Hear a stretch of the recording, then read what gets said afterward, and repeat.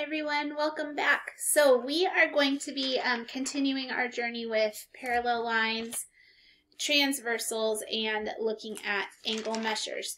And looking at the corresponding angle measures and really paying close attention to this diagram that we drew yesterday. And drawing a new diagram for that matter. So today we're going to be talking about how do we describe relationships between angles. So we're going to be building upon the equivalent and the congruent angles by talking about how they are related to one another. How do they go together? So let's look at an example. And our example shows two lines that happen to be parallel like this. And they say that they are of an airport. Okay, so you have an airport runway here and then here. Maybe one that's coming and one that's going. Okay, and then on top of that, you have a transversal that's cut across like this. Your transversal is where the planes can turn. So we have like a runway A and a runway B, and then we have our transversal line, the one that's cut. Within this, we have the different angles. We have 1, 2, 3, and 4. And then on this runway, we have 5, 6, 7, and 8. So we have two different lines. Here's one line, 1, 2, 3, 4. It looks almost like a foursquare that you would play when you're in elementary school. And then on this side, we have 5, 6, 7, and 8, which is on runway B. And so they want to know, like, how are these angles in relationship to each other? We don't have any measurements. Okay, so they're not giving us any measurements in this situation. It's our job to look at these angles and use what we've learned over the last couple of days to help us understand how these go together. All right, so what do we know about these angles? Well, they want to know what is the relationship between angle 3 and angle 6. So we're looking at angle 3 and angle 6. Okay, angle 3 and angle 6, these are both on the exterior of the parallel lines. So both are exterior. What does that mean? It means that they are not inside the parallel lines. They are on the outside of the parallel lines.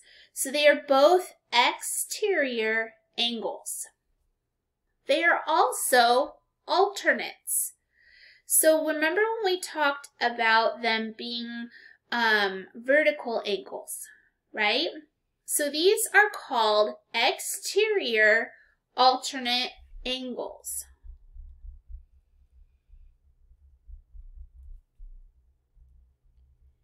And the reason why they are alternate angles is because of that vertical angle piece. They're in relationship to each other because of the vertical angles. Oops, sorry, can't see that. So our relationship between angle 3 and angle 6 is that they are congruent. So we would say angle 3 and angle 6 are congruent. And they're congruent because they're alternate exterior angles. And the word congruent, this is an important word. This word congruent, if you don't remember, it just means equal. Okay, so they're equal measures. They would have the exact same measurement. That is their relationship to one another. They're both exterior angles, and they are both congruent to each other. All right, we're going to look at this same example right here. And I want to know, what about, I want to use a different color. Okay, so let's look at this same thing, but I want to know what about angle 2 and angle 7? How are they, what's their relationship? So what is the relationship between angle 2 and angle 7? So here we have angle 2 and here we have angle 7. Let's talk about those two angles. These two angles are interior. Okay, they are inside the parallel lines. They're created when this transversal cut in half, right? So these guys are interior. They're inside the parallel lines and they're alternate. So they're opposites. Again, alternate means opposite.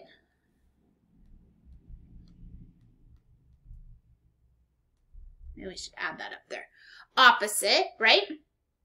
And they are formed because of the transversal. So angle 2 and angle 7 are both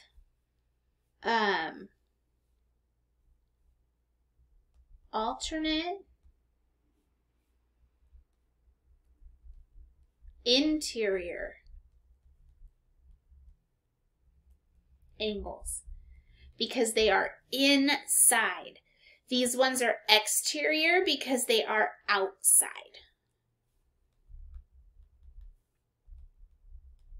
All right. And that means that when we found their angle measures, because these are congruent, these ones are congruent, that makes 2 and 7 the exact same angle measure. If we look back at all of our drawings that we did over the last 2 days, they were circled the same colors. So the interior angles are the same colors. So that means that they would have the same angle measures, which means that they would be congruent.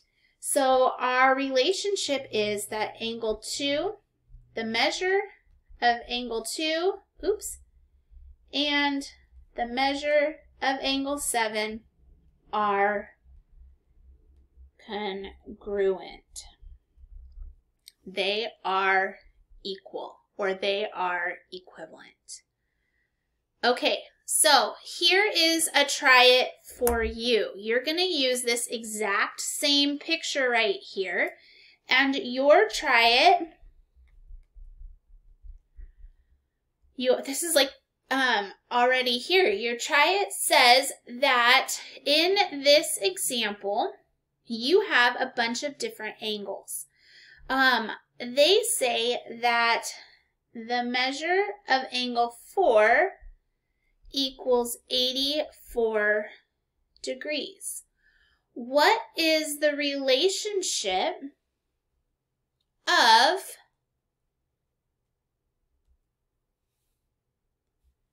angle 4 with angle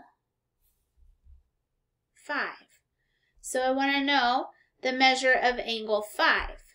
Okay, so that's the first one. I want to know what is their relationship. How do they go together and how do you know?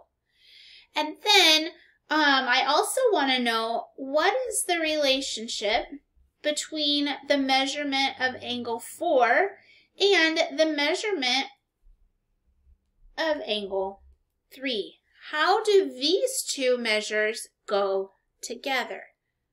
All right, go ahead and hit pause right now so you don't hear me explaining this to you, and then you can hit play when you are ready. All right, so we are looking at the measurement of angle, the measurement of angle 5, which is right here, and the measurement of angle 4. Both of these are interior, right? They're both inside, so they are interior alternate angles. they are congruent, meaning they are going to have the same measurement because they are in the exact same spot. They're just opposite of each other. So they are congruent. So measure 4 and measure 5 are both going to equal 84 degrees. Okay, so that is the measurement of angle 5. And now we want to talk about the relationship between the measure of angle 3 and the measure of angle 4. Well, the measure of angle 3 and the measure of angle 4, one is on the outside and one is on the inside. So the measure of angle 3 is exterior. And the measure of angle 4 is interior. So already we are seeing that they are just a little bit different. Okay, so already we are seeing that they're different. Okay, if the measurement here is 84, they are not congruent. So they are not congruent because one is outside, one is inside, and we know that they have to form that right angle, just like, or not a right angle, a supplementary, just like we did in these ones. So this one is not congruent because if it's 84 plus some angle that we don't know, we're going to get to 180, right? So the measure of angle 3 has to equal, so we're going to subtract minus 84, minus 84, this gives us 10, 17.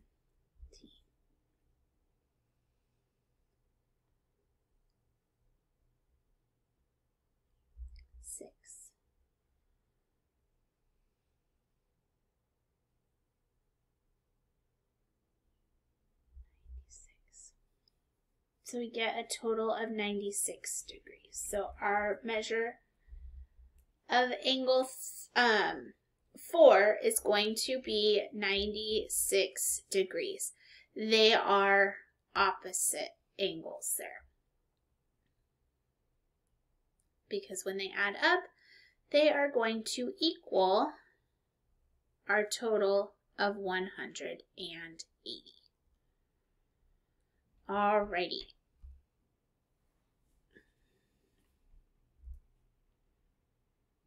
So congruent, not congruent. They have to work together. This one is going to be the same because they are both interior. All right, go ahead and answer your essential question. How do we describe relationships between angles? And then check your level of understanding throughout this unit. How are you feeling about finding angle measures? About looking to see what's equal, what's not equal, using parallel lines and vertical angles. And then if you have any questions, you can go on back to the Google Meet and ask for help. Otherwise, you can work on any of your practice work and make it a great day.